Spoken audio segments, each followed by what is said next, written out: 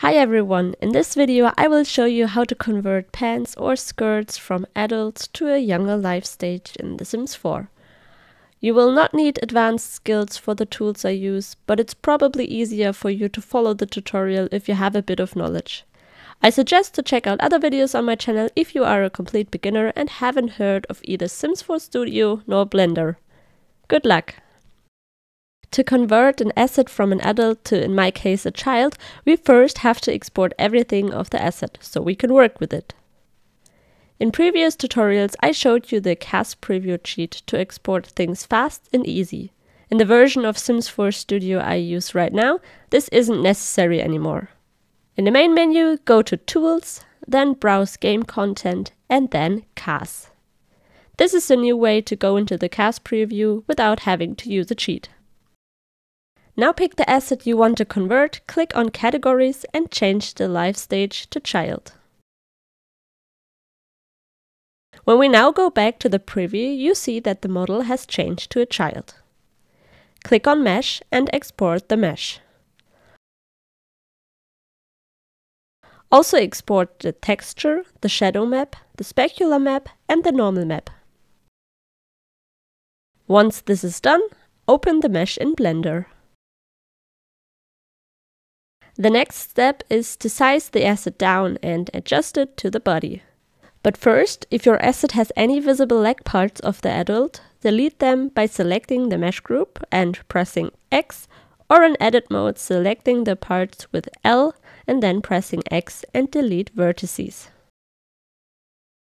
What I always do to achieve a good result is to export the mesh of the nude bottom part and append it to my current Blender file. You will see later why I do this. Go to Sims 4 Studio, search for nude and export the mesh. Every life stage has one. This one you now have to append.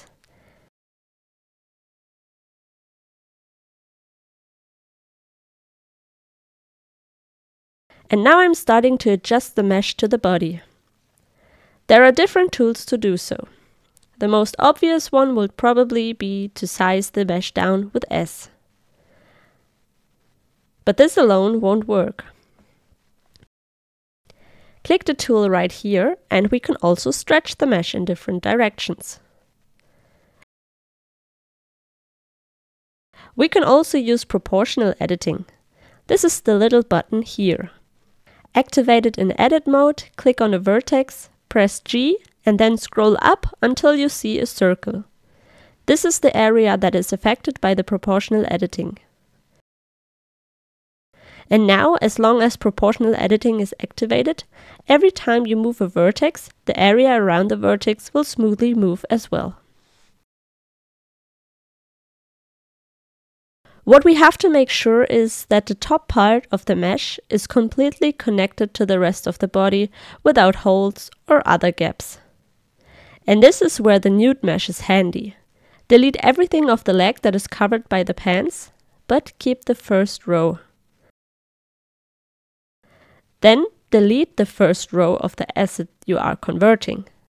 If you want to get a better look at the area, you can deactivate the top part of the child mesh here.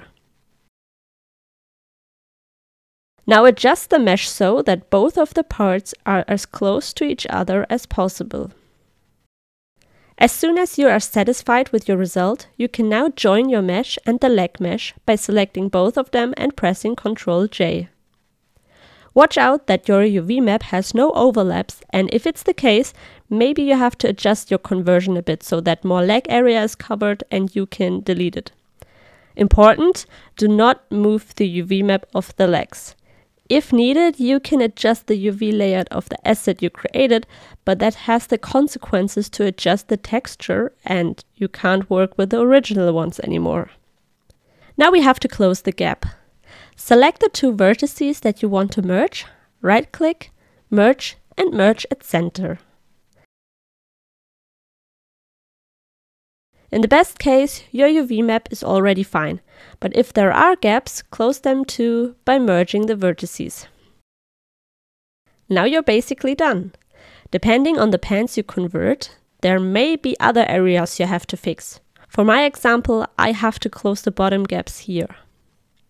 Save your file and create a new Sims 4 Studio package file. Click on Create 3D Mesh and then on CAS. If you want to make your life easier, just pick the original asset you converted. In Categories, change the life stage to the one you converted to, and import your mesh. If done correctly, you now see your conversion with the right textures for all swatches. But if this asset is from an expansion pack, it will only work for people that have this expansion pack. Because we want to make a base game compatible asset, we have to pick something from base game. What you have to check, I explain in the tutorial how to make CAS assets base game compatible. Because my asset are some shorts, I can pick the nude bottom as a base. Now I have to import everything I exported at the beginning. Every texture, the shadow map, the specular map, the normal map, and of course, the mesh.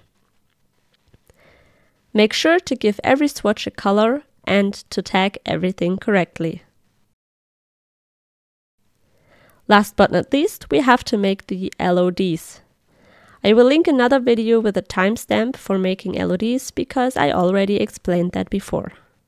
But before you do that, please test your project and see if there are issues you only see in-game.